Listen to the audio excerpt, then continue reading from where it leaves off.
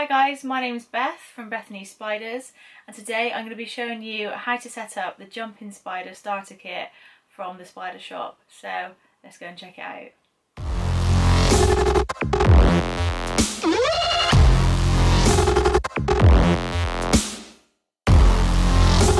So here we have the jumping spider starter kit.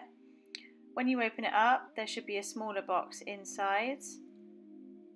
This is what your enclosure is inside, just to keep it extra safe. And then we've got some really nice decor items in this starter kit. We've got some of these micro plants that actually stick to the sides or the top of the enclosure, and then some other really interesting decor items that your jumping spider can jump on. The jumping spiders are arboreal, so it's really important that you add lots of sticks, twigs, fake plants, those sorts of things that your jumping spider can jump from and also web up.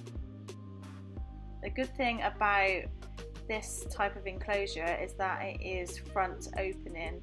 That is really important with jumping spiders because jumping spiders actually like to make their homes at the top of the enclosure. So if you've got an enclosure that opens from the top, you're going to be destroying their webbing every single time you take the top off. So you really do want to keep them in a front opening enclosure.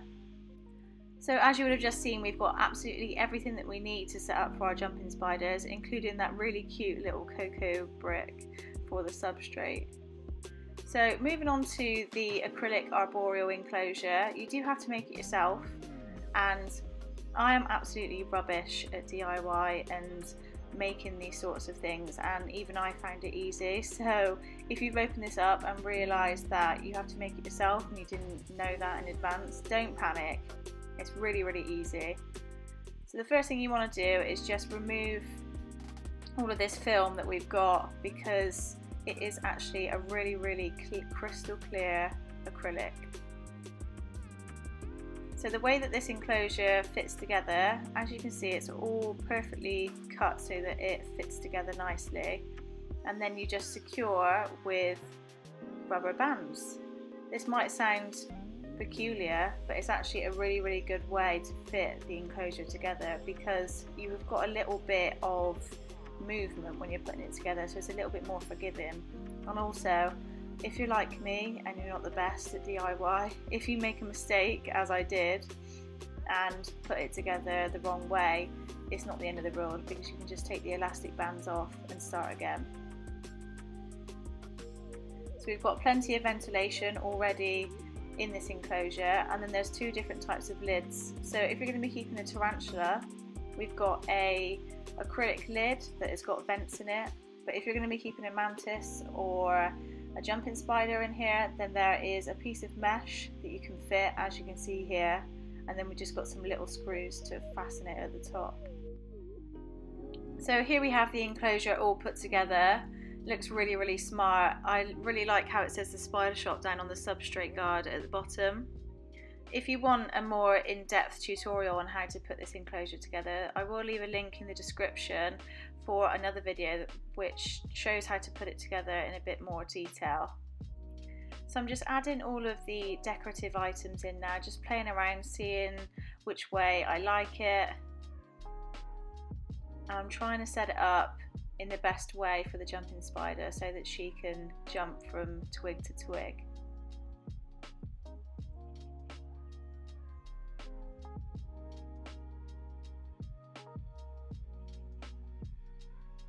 And then just adding that little water dish down at the front. I really like the way that all of these items look together. I love my enclosures to have a naturalistic look, and these decor items definitely give it a naturalistic look.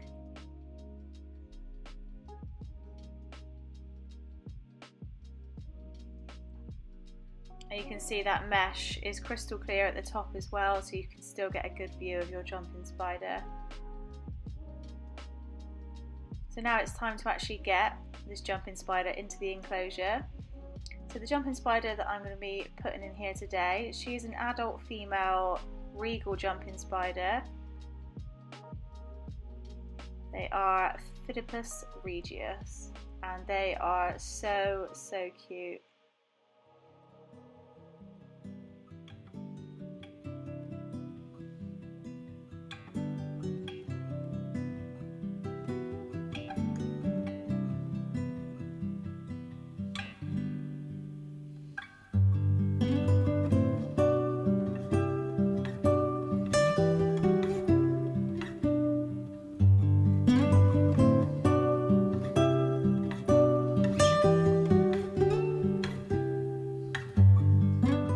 At this point I realised that I forgot to put the microplants in, so I quickly gave them a little spray with the spray bottle, and then I've just stuck both of them in there. My jumping spider was already exploring the enclosure, but she didn't mind too much. And there we go, we've added a bit more colour into the enclosure. I love how you can stick them on the sides of the enclosure like that, it's really handy. Now back to the regal jumping spider cuteness, because that's what we all really want to see, isn't it?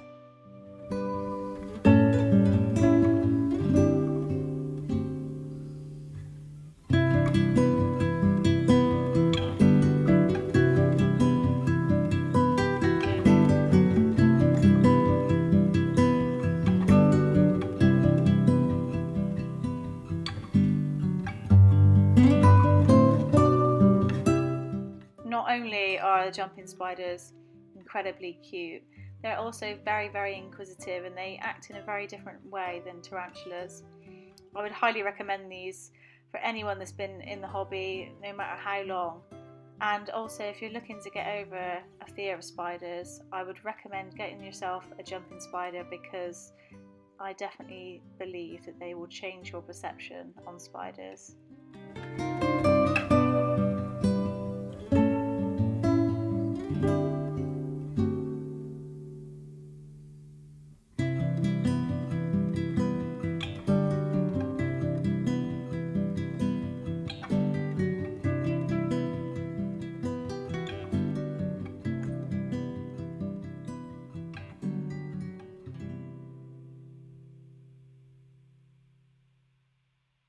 So guys, that is the end of the video. I hope you enjoyed it, and I hope you found it useful. If you've got any further questions about setting up the jumping spider starter kit, then either reach out to myself or the Spider Shop on the social media pages. They're on Facebook, Instagram and also TikTok. So that's enough from me. Thank you so much for watching. I hope you enjoyed it, and I'll see you in the next one. Bye.